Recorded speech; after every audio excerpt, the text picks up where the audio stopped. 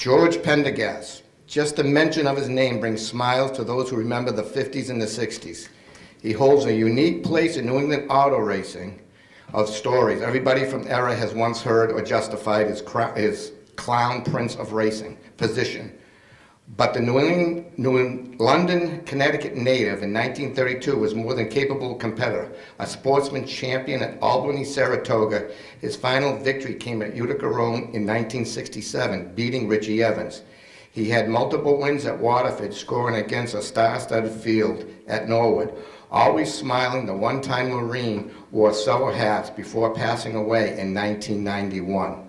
And at this time, I'd like to have Billy Harmon come up and accept his award. I would just like to thank everyone here in reception of, I'm not on.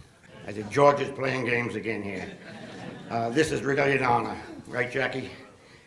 This is an honor to accept this for the Pendergast family and for my best friend that I raced with for a lot of years, Georgie Pendergast.